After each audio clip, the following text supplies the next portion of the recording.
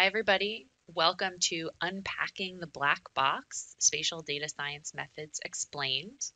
I'm Lauren Bennett, and I'm joined during this hour with my colleague Alberto Nieto. And we're going to be really digging into how two specific sets of methods within the very large set of spatial data science methods really work, how you can interpret them and explore the results and understand them, and hopefully help you feel confident that you can use these methods to do really important analysis. So, before we jump into it, I want to start by just talking a little bit about what spatial data science is within ArcGIS. Um, we think about it as having these kind of core components. There's the data engineering piece where we are kind of preparing our data for analysis. Not the most exciting part of the process, but arguably one of the most important for sure. There's visualization and exploration where we map and chart our data to understand things like distribution, both spatially and in attribute space. Um, we also use visualization and exploration to explore the results of our analysis and also to communicate. Um, then there's spatial analysis. This is kind of a big bucket component that encompasses all sorts of techniques to do things like pattern detection, spatiotemporal pattern mining, prediction and predictive analysis, terrain modeling and suitability modeling, really all of the different ways that we ask questions and solve problems using spatial data. There's also this sub component or category of machine learning and AI. It's a particular set of algorithms and methods that are really very data driven um, and help us solve problems in really new and exciting ways. There's also big data analytics. So, this is where we take advantage of the capabilities to parallelize and distribute our computing so that we can analyze massive both feature and raster or imagery data sets to really scale up our analysis. Underlying all of this is the ability to model and to script these workflows. That's particularly important to our Dev Summit audience. Um, Being able to string these workflows together, to automate them, to operationalize them, all really important pieces here. And then also sharing and collaborating, being able to both, create, let's say, a service that someone else can use who doesn't know anything about GIS but can, under the hood, be running some sophisticated analysis. This also includes the transparency and reproducibility that's increasingly important in spatial data science. This also includes communicating the results of our analysis, really being able to explain and share the results of our analysis to decision makers and stakeholders so that they can understand it and so that it can drive action. Now, within this set of components, three kind of, I think, in many ways belong as one. We break out machine learning and AI and big data analytics as their own components here because there's a ton of R&D going on here. We're working really hard to make sure that kind of the latest and greatest makes its way into ArcGIS and that you can take advantage of it to solve the problems that you're facing. But ultimately, it's really all spatial analysis. It's all spatial data science. All of these things fall into one bucket. It doesn't matter what algorithm you're using. It doesn't matter how big or small your data is. Really, spatial analysis is about solving problems, and machine learning and AI and big data analytics are just components, almost they're critical, but ultimately the goal is about solving problems. So I will just say kind of quickly I just want to stress the importance here of focusing on solving problems and really what the problem is that you're trying to solve. You really don't want to find yourself, we're going to talk about density-based clustering today, and we're going to talk about forest-based classification regression, which is an implementation of the random forest algorithm. You don't want to learn about these methods and then find yourself walking around saying, well, now I know how to use random forest. I'm looking for a problem. You really ideally have a problem you want to solve, and sometimes density-based clustering or random forest will be the best tool for the job. But it won't always be. And so really making sure it's kind of question and problem first and then finding the best methods and not the other way around, which I think is a really it's kind of human nature. It's really easy for us to you learn something new, you're excited to use it, and suddenly it's you're walking around, you got a hammer, and everything just starts looking like nails, even when maybe they aren't. So just being aware of that's really important. So, with that disclaimer, I want to talk a little bit about the idea that these machine learning tools, which certainly are a huge part of spatial data science and this very exciting field of data science in general, um, this idea that ArcGIS has actually a surprising amount of machine learning tools, many of which I think people didn't even realize were machine learning tools and have been there for quite a few years actually. We think about a lot of the kinds of problems that people trying to solve within machine learning in these kind of broader categories of classification, prediction, and clustering. And we're going to talk a little bit actually about all of these on some level today. Alberto's going to talk later about prediction and classification using the forest-based classification and regression tool. And I'm going to start by talking about clustering. And just know that we're showing you really just two tools, but there are tons of tools that fall into these categories. And we'll point you to places where you can learn more later on at the end of the workshop. So there's lots of possibilities here. And I'm going to start by talking about density-based clustering. Now, you can think about density-based clustering. It's like finding these natural clusters that exist in our data, finding places where points are clumping together. Oftentimes, it's clumps that we can kind of visually see, but not necessarily quantify. And certainly, while it's useful that we can see them or that they might make sense to us when we do see them, automating the detection of those clumps is quite challenging. And so density-based clustering really automates the detection of that clumping or that natural clustering within our data. And we've actually implemented it using 3 different algorithms. And we're going to talk a little bit about each of them. So here we have a kind of an example set of points. And you can picture that what we're looking for are these natural clusters in that data. And then some points are going to fall, in some cases, outside of clusters and be marked as what we call noise. And interestingly, I think sometimes the noise can be just as interesting as the clusters. You know, those are in some ways these spatial outliers that don't fall into these natural clusters. And why don't they? It's just as interesting sometimes. But definitely the focus is finding those clumps or clusters. So we've implemented this using 3 different methods.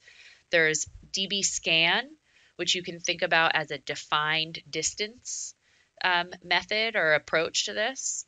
There's HDB scan, which we think about as kind of self-adjusting. It's certainly the most data-driven of the approaches. And then there's optics, which is very much multi-scale, and the way we think about it, it's got the most ability to fine-tune the results as the analyst. And we'll explore each of these. So for DB scan, essentially what you do when you run DB scan is you give it 2 things. You give it a number of features that is required to be considered a cluster. So in this case, we might say, okay, there need to be 4 neighbors, 4 clusters 4 points in addition to myself in a particular cluster in order to be considered a cluster. If I can't find them, then it's not a cluster. I also give it a distance, the distance within which I expect to be able to find that number of points. And if within that distance I can't find that number of points, then that point is not part of a cluster. So visually we can see, okay, let's say I said our cluster needs to have 5 points in it, and we calculate what we call a core distance. So it's the distance at which, from that point location that we're analyzing, the distance at which we get to the 5-point cluster. And then we compare that distance, that core distance, to what we call the search distance, which is the distance that you've input. Now, if your core distance is smaller than the search distance you set, then that means we were able, within that search distance, to find the number of points that were set as the number of points for a cluster. Alternatively, and those points all get marked as part of a cluster. Alternatively, starting at another location, we can see that the core distance, the distance at which we find that 5-point cluster, is now much larger than our search distance. And because of that, these points will actually get marked as noise. They're not part of a cluster. So we go through and use that number of features and the distance to determine which features are part of clusters and which features are part of are marked as noise. Now, the next method is called HDB scan. And HDB scan is, we call it self-adjusting. It's very much a data-driven approach. Essentially, what it does is it uses this series of nested clusters, and it chooses which level within each of those nested clusters is going to optimally create the most stable clusters that incorporate as many members as possible. So you want clusters that are big, but you want to incorporate as many members as you can without incorporating noise. So as soon as you start incorporating noise, it's like, okay, this cluster's too big, we need to separate. Now, there's great documentation by the creators of HDB scan, which we link out to in our documentation. So I'd highly recommend that if you want to really dig in deep to this data-driven approach. It's very effective. Now, you'll notice there's a difference between, the main difference between HDB scan and DB scan. HDB scan is hierarchical. So what that means is that HDB scan allows for the density of clusters to vary across space. So with DB scan, what we saw was you set a distance, that search distance. So no matter where you are in your study area, that search distance is going to define what it means to be a cluster. So let's say you have a study area that has both kind of very urban, very dense data, and then maybe you go out to suburban and now it's slightly less dense. Well, what might be a cluster in the suburban area is not going to meet necessarily the same specifications that a cluster in the urban area might meet. Now with DB scan, that means that the suburban area could all get marked as noise, right? Because you have to set one definition of density, kind of points per area, to be a cluster. With HDB scan, what it will do is it will allow for that to vary and adjust across space. So it might find lots of very dense clusters in the urban area and then some less dense clusters in the suburban area, but they're still clusters comparatively in relation to their neighborhood is one way to think about it. So that's a big difference between DB scan and HDB scan, and it really just depends on the question that you're asking. The next one is called optics. Now, optics is what we call multi-scale, and I think I really love, one of the things I love about optics is that the visuals that we get, the visualization techniques that we use as part of the output of the tool are actually super helpful in understanding how it works. So the way that you can think about it, we start at any given point and we measure the distance from that point to its closest neighbor. And then we measure the distance from the next point to its closest neighbor, excluding the one that you just came from. So you go point by point looking for the next closest point and you mark that distance. And then we put all of those distances on what we call a reachability chart. Now, this reachability plot helps us understand these features. So those small distances between neighbors are very small distances on our chart. And then the big jumps to the next, when we have a long distance, a jump between points that's quite large, those get marked as these peaks in the chart. So we've got these valleys that we can see, and then we've got peaks. Those peaks really represent jumps between clusters. They could also represent noise. So we can see, for instance, that the green group is marked by a valley, and then there's a jump between the green group and the red group by this peak in our reachability plot. Then between the red and the blue, there's a jump to a noise point followed by another jump to the blue group. And so those two jumps to the noise point mark that feature as noise and then find this blue group. Now, one of the things that's really powerful about optics is that we can go in here and we can say, okay, I actually want to fine tune this a little bit. Let's look at the blue group, for instance. Within that blue group, there's a little peak there. Now it's not a big peak, it's not as big as some of the other peaks, but depending on my application, I may actually want that blue group to be broken up into two separate groups, right? So I can change the sensitivity. There's a parameter in the tool that is the sensitivity, and that's going to decide how, I mean, more or less, that's going to decide how big that peak has to be to differentiate between two clusters. So in this case, we change the sensitivity, and now we break up that blue group into the blue group and a darker green group. And so we can see how with optics, we're able to really fine tune those results. So just to kind of recap, we've got dbScan, which uses that fixed search distance. It finds clusters of similar densities, and it is quite fast. I didn't mention that before, but computationally, it's very fast because you've set these parameters that ensure that you don't have to search the entire data set. Kind of the way that the algorithm works is just very quick. Then there's HDBScan. So that uses this range of search distances to find clusters of varying densities. It's data driven and it requires the least user input. And then there's optics. So it uses those neighbor distances to create that reachability plot. Very flexible for fine tuning, and it can be pretty computationally intensive. It's going to be the slowest of these methods. But what you get out of it is that ability to fine tune. So it's really just a balancing act of what's most important. You know, maybe sometimes I'll start with HDBScan because it's fast, faster than optics, let's say, and I can get a kind of a picture of how good of a job it's going to do. And if I'm not happy with the results, or I think that it needs a little fine tuning, then I'll move on to optics, let's say. So it's kind of where we get into a little bit of the art and the science of this kind of analysis. You know, there isn't necessarily a right or a wrong method. It's just which one's going to give you the results that are most appropriate for the question that you're asking, the problem that you're trying to solve, the data that you have.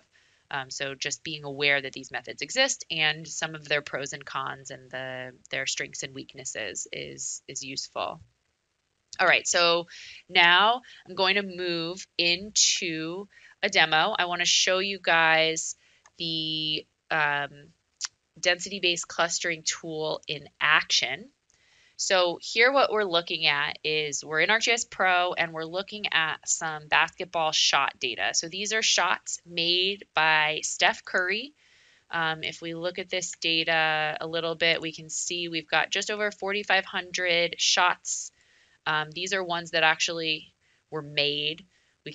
This data has it's a really interesting data set. It's got lots of useful information. It's the 4,500 shots that were made between 2011 and 2016. And certainly we can get a sense of where shots are taken pretty much everywhere. There are some natural clusters that seem really obvious when I just look at it. But what we want to do is start to understand it a little bit better. So we're going to do that using density-based clustering. So we'll start by pointing at that data, and we are going to choose, in this case, I want to explore optics because when I analyzed this data using all of the methods optics, I really wanted to fine tune it. So I want to explore it a little bit more. So the only thing we have to give it is the minimum number of features per cluster. So that's where we're going to start. There's 4,500 points in this data set. So I'm going to say 100 points is going to reflect a cluster, something that I want to be called out as a cluster, a minimum of 100 points. A cluster could have 2,000 points, but I want it to have at least 100 to be considered a cluster. And that's the only parameter that I'm going to give it, and I'm going to run it. So right away, it's going to give me some details about the analysis. So what it does is it goes through and it picks, one of the things that it does is it picks a cluster sensitivity. Now we can see that the cluster sensitivity that it picked here is 41, but it says that the second best cluster sensitivity here was 99. It also tells us that it created 3 clusters and there were only 54 noise features. All right, so that's obviously not the most interesting stuff. Probably that would be the map output. So this is not necessarily what I was hoping the output would look like. I see there's these shots over here on the left and the right hand side, and then pretty much just everything else. And I was hoping to get a better sense of some places where maybe Steph Curry likes to like that stand out as places from where he's making shots. And this just really isn't giving me much information. So one of the things that I might do is take a look at the reachability chart. So we can see that from this reachability chart, that light blue group actually has a ton of little peaks and valleys in it, but none of them are being picked up based on that cluster sensitivity that was chosen, right? We can see this big peak here found the dark blue area, and then another big peak found the green cluster, but that was it. Those were the only clusters that got found. And part of that is that cluster sensitivity that was chosen. So it told us that the cluster sensitivity of 99 was the second best cluster sensitivity. So I'm going to use that 99 and see how that changes my results. So I'll give it a 99 just to remind myself, and we'll take a look at the results here. So it's going through. Okay, so now we look at the results of that analysis, and I think this is probably a lot closer to what I was hoping for, to see some of these natural clusters that exist in that data, but that I was just having trouble seeing when I looked at that raw 4,500 points. So we're seeing, I mean, really we're seeing a bunch of 3-point shots from various um,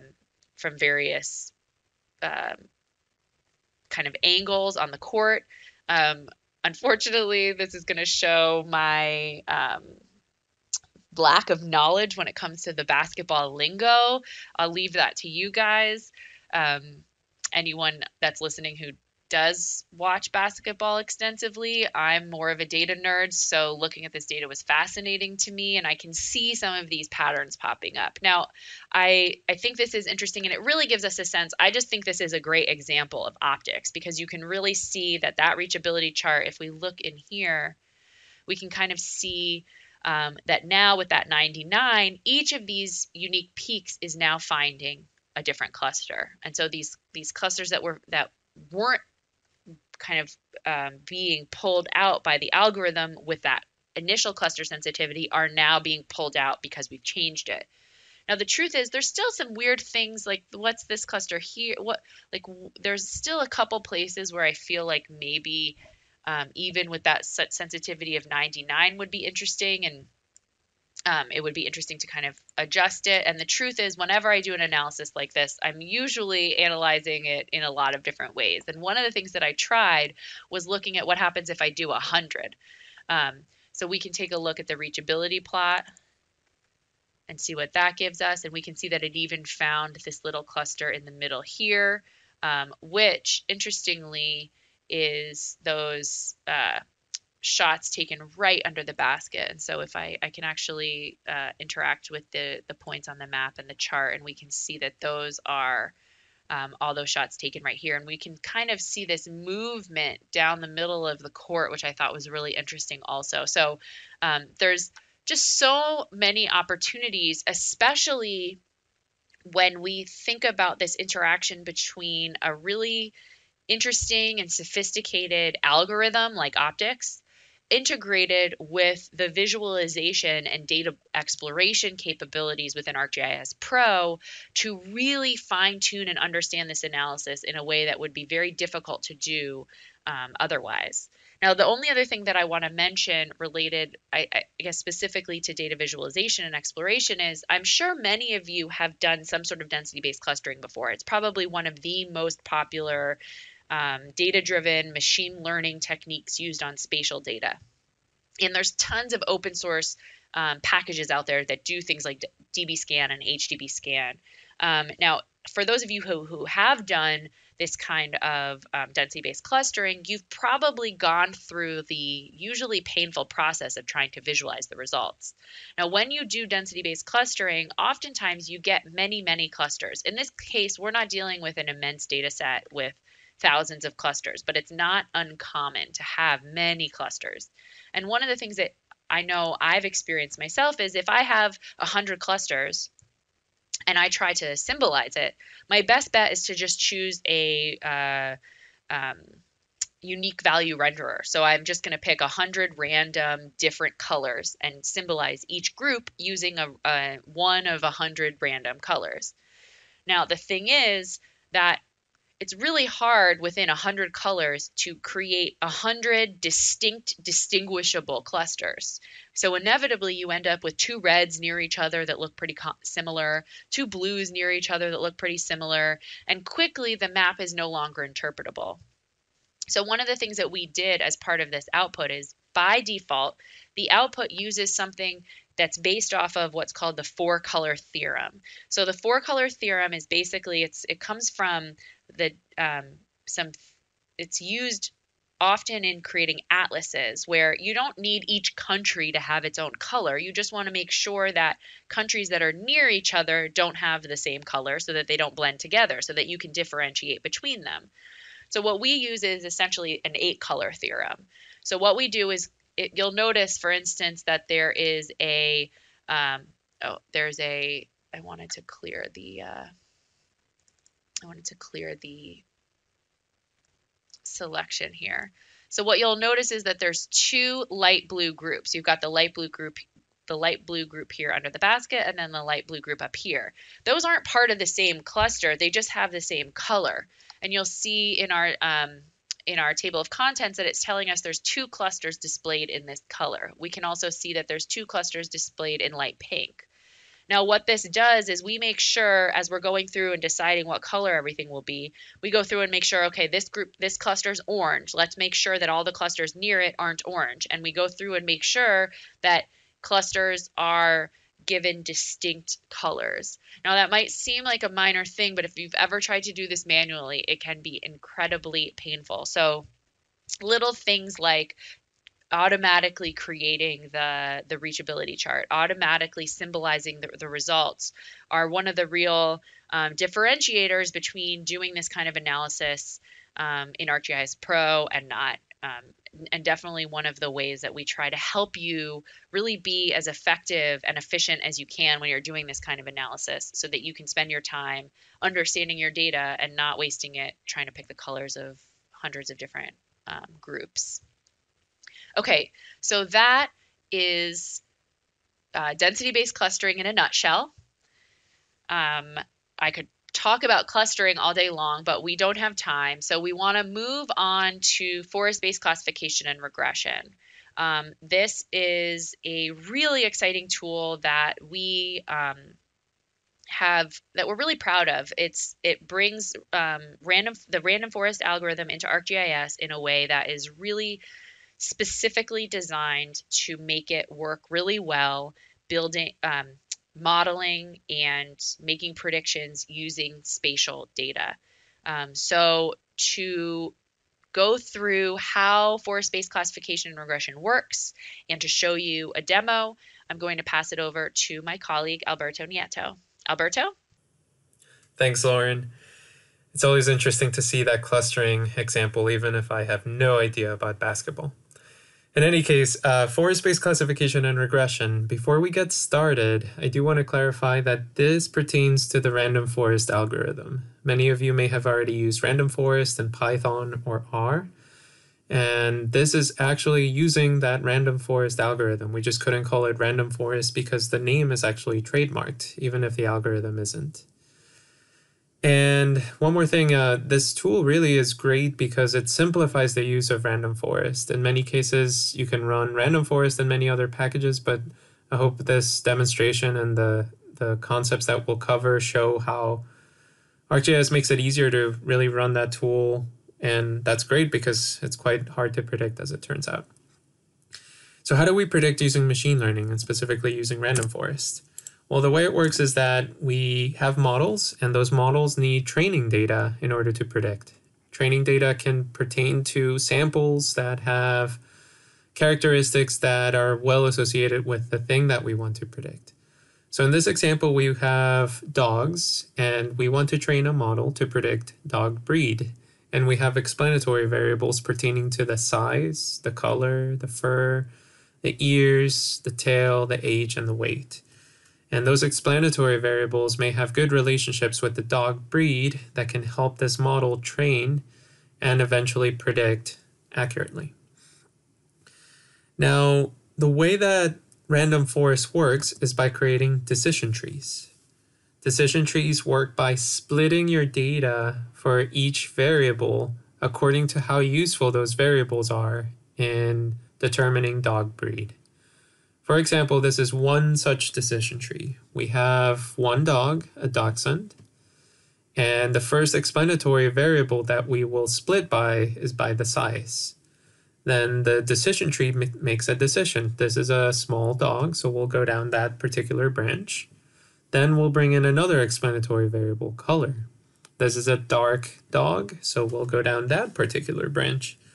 The next variable is ears, and that lets us finally determine that this sample must be a dachshund. That's the only type of pattern that we can find down this branch.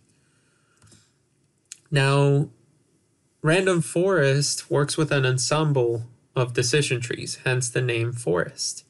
And each tree receives a subset of all the training data and also a subset of the variables that are used in each tree. And in this example, in the first decision tree on the left, figured out that weight is a particular explanatory variable to split by. So it used weight, then color, then fur, then tail, and correctly predicted that we have a dachshund. However, the second decision tree started trying to split using color. And color may not be a particularly useful explanatory variable for breed, so it ultimately determined the wrong breed. So these decision trees individually may not be strong predictors, but random forest works with a majority vote concept. All of the trees will vote on the dog breed to predict, and by having the majority vote determine the dog breed, you actually build a strong predictor out of several weak predictors. Now, random forest can be used to predict in terms of classification. So a categorical variable, this could be the presence or absence of a disease, the type of crime that you may have, the cause of a forest fire, the distribution of a species or land cover classification, or perhaps dog breed. We can also work with continuous variables, so numerical values that may pertain to, for example, healthcare spending or crime rates, mortality rates, rates of disease, or sales profits. And the way we can express those explanatory variables is through three specific types of parameters: attributes, distance features, and rasters. Attributes are generally how we think about explanatory variables, which is in a table. You may have explanatory variables that are fields in a table, and that table also has your known breed for your dogs. So you can simply point to the fields that contain the explanatory training variables. However, the tool can also let you pass other features to calculate distances, which is extremely useful for data engineering.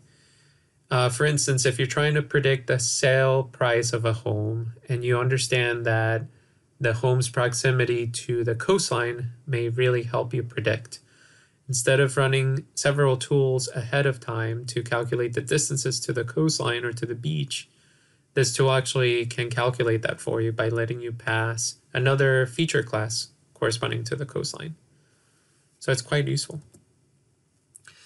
If you have training rasters or rasters that represent an explanatory variable, you can also use them and use them as explanatory variables in your prediction model. You can also create a prediction surface if all of your explanatory variables are prediction rasters, or are rasters rather. When you run the tool, you have three ways to predict, or three ways to really execute the tool. The first one is called train only. The second one is predict to features, and finally predict to rasters. And train only is used to assess the model performance. It's very often the first way that we execute the tool. We may want to first assess how accurate the models are or how performant a particular model is before we try to use it to predict. Predictive features is a method that we would use once we're more confident about a method, about a model, and we have explanatory variables that seem to be performing well using train only. In this case, we expand how many parameters are used in the tool, and you pass essentially where you want to predict, and you just need to match the explanatory variables for those features where you want to predict. Finally, predictor raster would be if you want to create that prediction surface. And in this case, all the explanatory variables must be rasters. And it can be used, for example, to create a land cover classification surface, among others. A very important part of modeling, and especially with random forest, is to evaluate the model performance. One such diagnostic that you get from this tool is the ability to determine the variable importance. So which variables were most useful in the decision trees that the random forest built. Something to keep in mind is that this may not necessarily correspond to direct relationships between explanatory variables and your prediction or your variable that you want to predict. They often are, but this is likely not the tool to use if you want to examine linear relationships, for example. Another diagnostic that you get is out-of-bag errors. For example, in each tree, you get a subset of the training data. For example, 2/3 of the training data. But that third that was excluded will still be passed through that decision tree, and we will assess how did that tree do with the data that it was never able to see during training. You get a diagnostic every time you run the tool to see how the decision trees performed across the board in that excluded data set. Another diagnostic that is quite helpful when you're trying to determine if you have a performant model is model validation. So you have all of your training features, and by default, the tool will hold back 10% of all those training features. So during training, the 90% that remains in training is actually used to build those splits and to build the decision trees. And then 10% is used to validate how does the model do on data that it has never seen before. Finally, if we're using regression, or if we're trying to predict continuous values, you get an R-squared diagnostic that measures how far your predicted value is from the observed value. If you're doing classification, you receive a confusion matrix, and the confusion matrix can be helpful to determine how well the model is predicting a particular class. And it's also important to notice that classification gets a bit more complex, in my personal opinion, because you don't just care about finding the class, but you also perhaps care about not having false positives or false negatives. One of the diagnostics that you receive with this confusion matrix is sensitivity. So for example, if you look at this diagram, the model predicted dachshund 8 times, and out of 10 total, or basically the model predicted 8 out of 10. So it is sensitivity of 80%, and it gives you a sense of how well the model is finding a particular class. But another diagnostic that you may be able to use is accuracy. And accuracy also cares about the times that the model correctly did not predict dachshund. So in this case, the model correctly predicted 15 out of 20 times, and accuracy in this case would be 75%. So these two different diagnostics may be helpful for different purposes.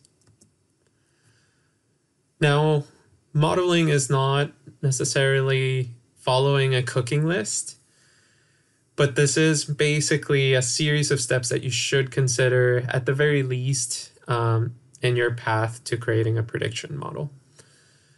In our first attempts to document this type of procedure, we missed that crucial step of preparing your data.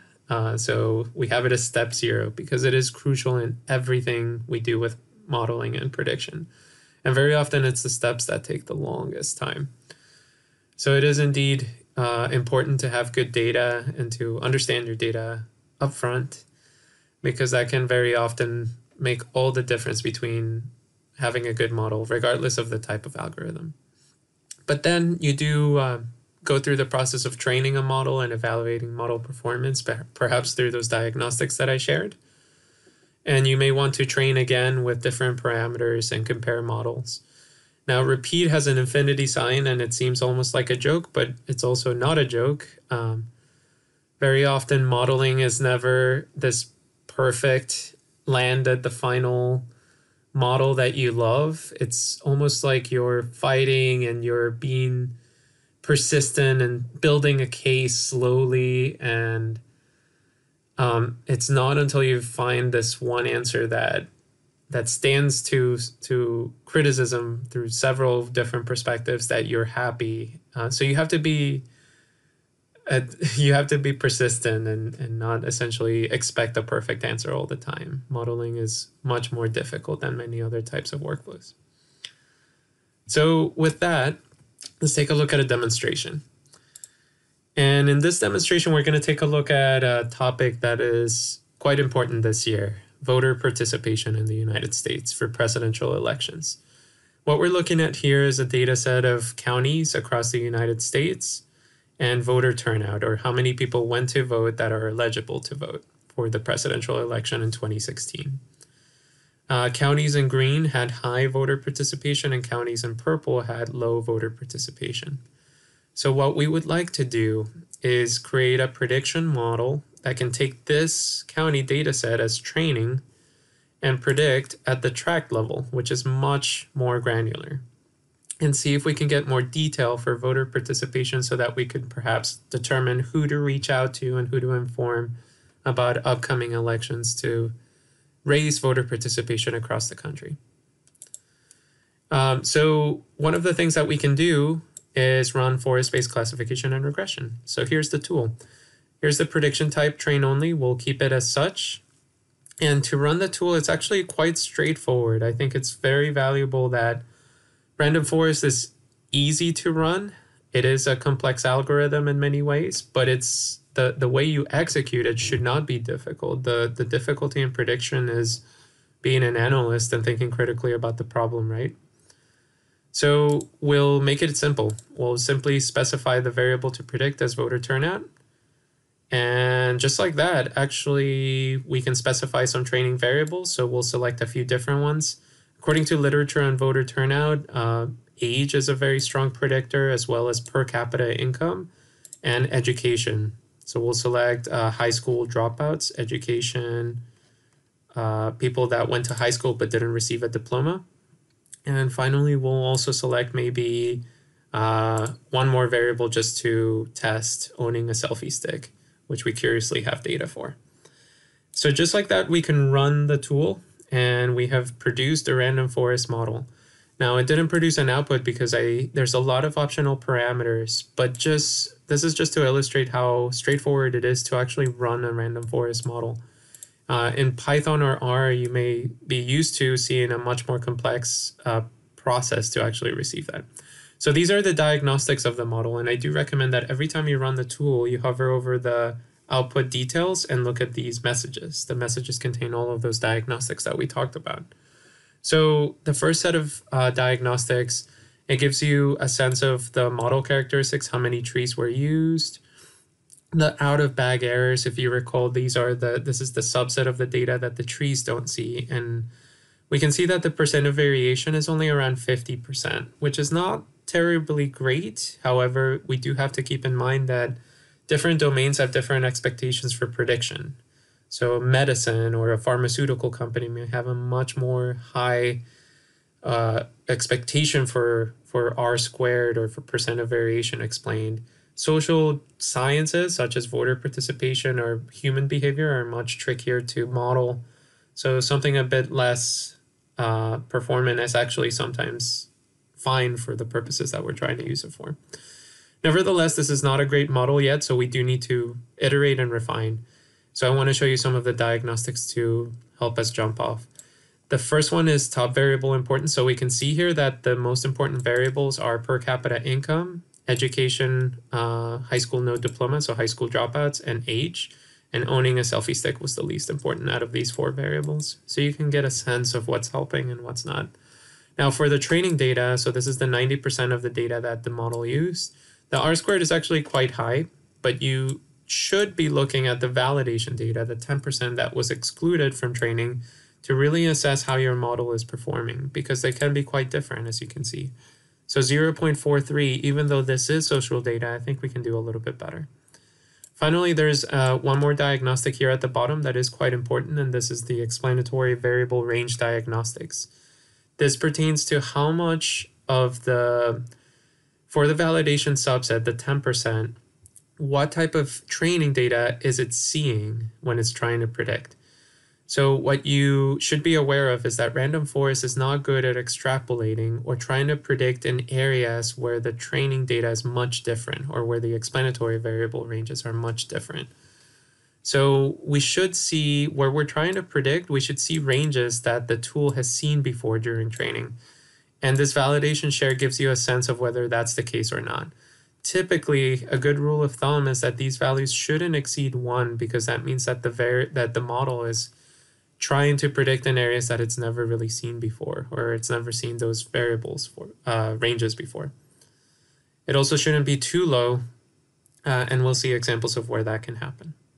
So those are the diagnostics, and I want to run the tool quite a few more times to give you a sense of how we can make it a bit easier to interpret the results and kind of get to a better model. So the first thing I want to do is expand this additional outputs option and actually produce some output features. So I'm going to just say outtrain features here. And we're also going to produce an out variable importance table. Whoops, there we go. And all this does is essentially produces 2 outputs every time we run the model. First, it's going to be our counties as training features. And also we're going to get a table of which variables were important. So you now have essentially how the model would predict to the training data, essentially the counties. And it's symbolized here. Dark green means higher voter turnout. But more importantly, down here at the bottom, you will see an out variable importance table, and it comes with a chart. And this chart can be a bit more helpful if you're trying to see which variables were more important in predicting. So you can see education, per capita income, and median age were the 3 big ones. Owning a selfie stick, not so much.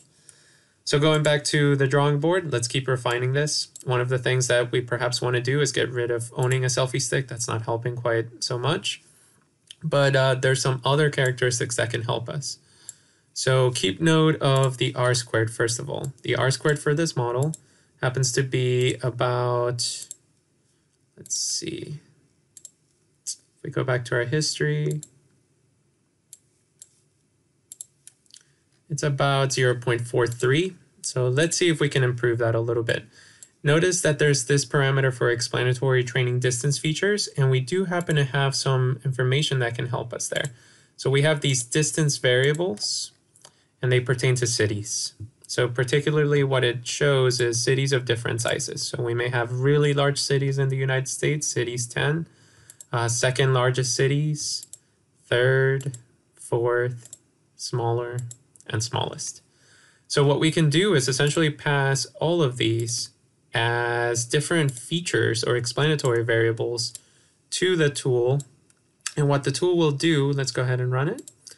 The tool will essentially calculate the distance between every single county and each of those different classes of cities and use that as an explanatory variable during prediction. Now the tool takes a little bit longer to run because it is calculated distances and producing a table that can be used for the random forest model. So a good best practice is to actually use the output of this model and use those fields that it produces from that calculation of distance as explanatory training variables, as fields essentially, so that it doesn't have to calculate them every time. So let's see how we did. We have now passed distances, and first of all, we see quite an improvement in R squared for validation data from 0.4 to about 0.63 through the addition of geography, of location and distances. Now, these were not the most important variables, but they are certainly helping the model from what we see down here in R squared. And we can keep going further. So for example, if we want to incorporate not just the distance to cities, but we may also want to incorporate additional information about voting.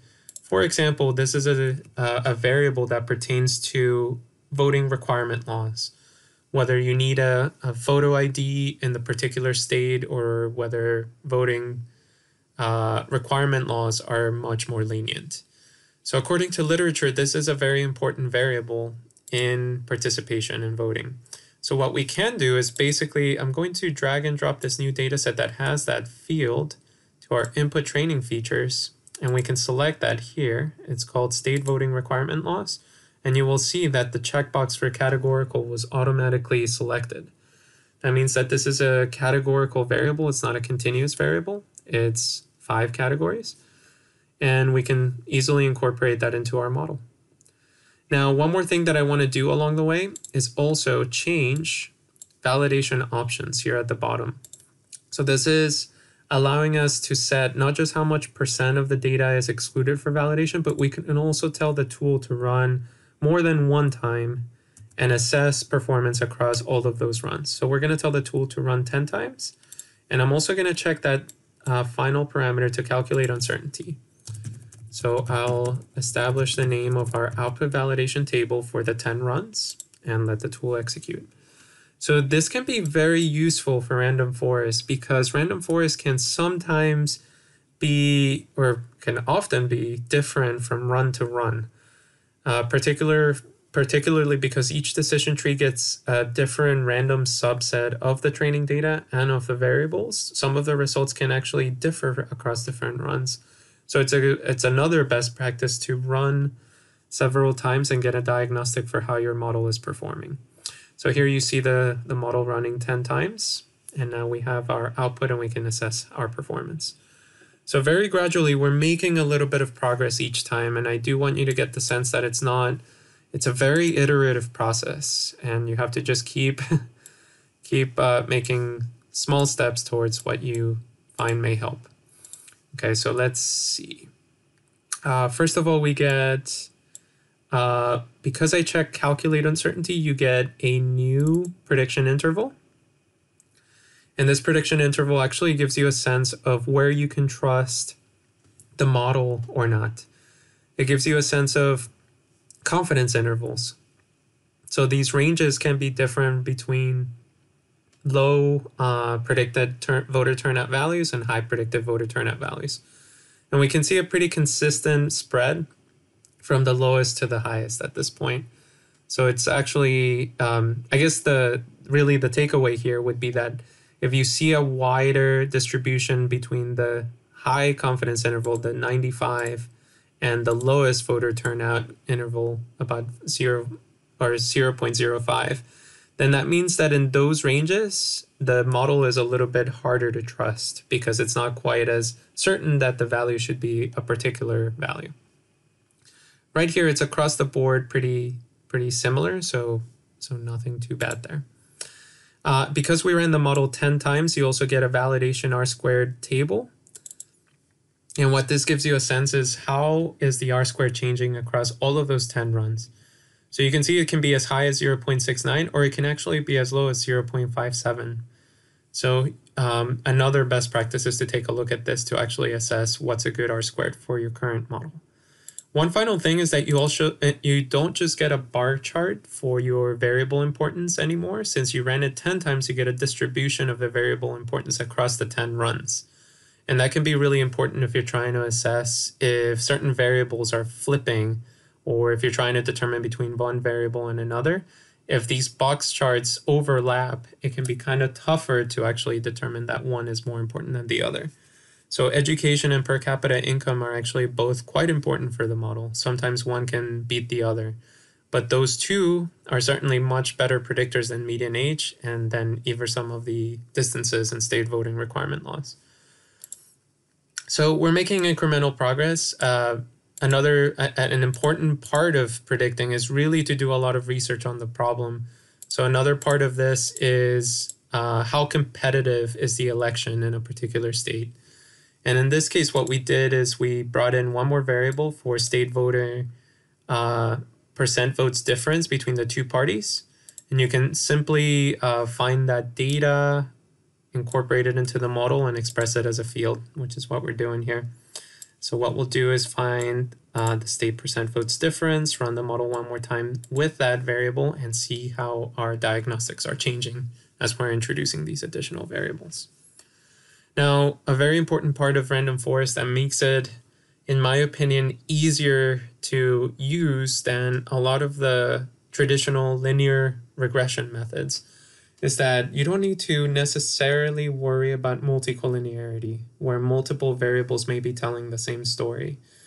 And that's really because of how random forest operates. It's not going to have those typical issues that you would run into with multicollinearity with generalized linear regression, for example.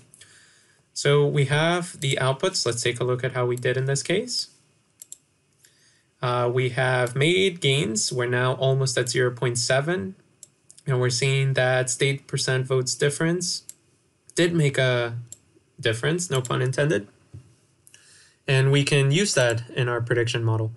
Now, what I was saying about essentially passing a lot of variables that tell the same story and not having to worry as much about multicollinearity really comes to bear when we try to pass a lot more variables. So what I could do is look at all the other fields that I have in my data set, check them all, remove the ones that we already had because we don't want duplicates. So we had median age, per capita income. We also had, we don't need county, we don't need FIPS. We can keep owning a selfie stick even if we want to keep using it. We don't need these, and we don't want to use voter turnout to predict voter turnout. That might be cheating. So we have everything at this point. Let me make sure that we don't have any duplicates. And I think we do have one duplicate here. So let's see what the tool tells us. Educational attainment. So it's the high school one. There we go. So now we have a lot of variables. And what we can do is we have all of those variables. And let's see how much of a gain we make. Now that's a lot of data. And something to keep in mind as you do start experimenting with different models is that the more you do, the more complexity you add to the model, the harder it is to defend and explain and understand, right?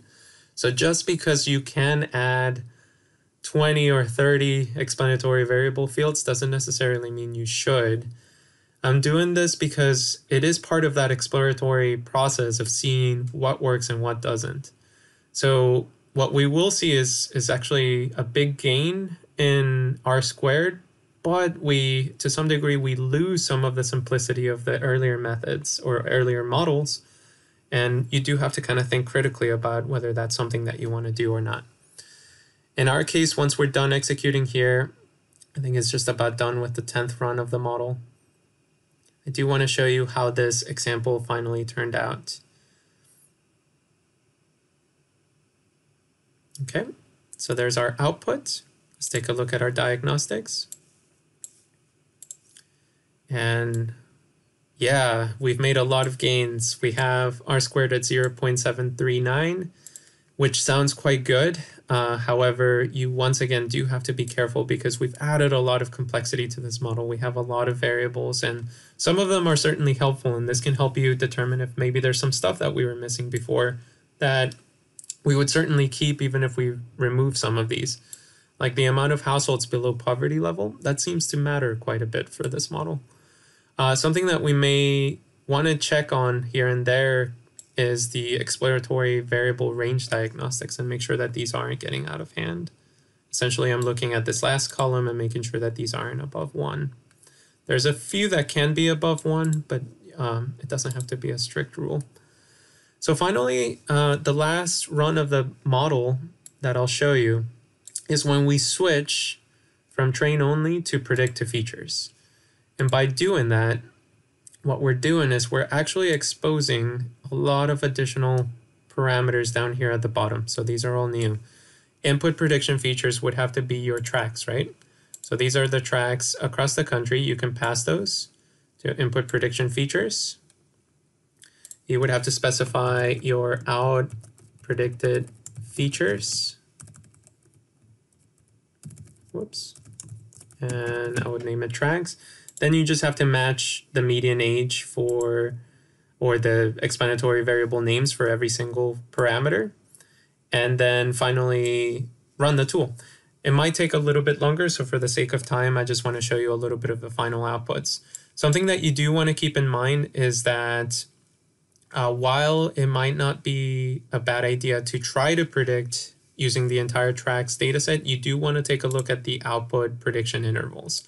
So one problem that you could have is that your uncertainty intervals could get out of hand when you start predicting. So you do want to be careful that for something like this, where we care about low voter turnout, that these ranges don't get much higher and much lower for the P95 and P05 intervals. So in our case, we ended up landing, we did do it at the national level, but we found that a much more stable model where the uncertainty wasn't so great at the lower voter turnout values really could only be attained for Iowa.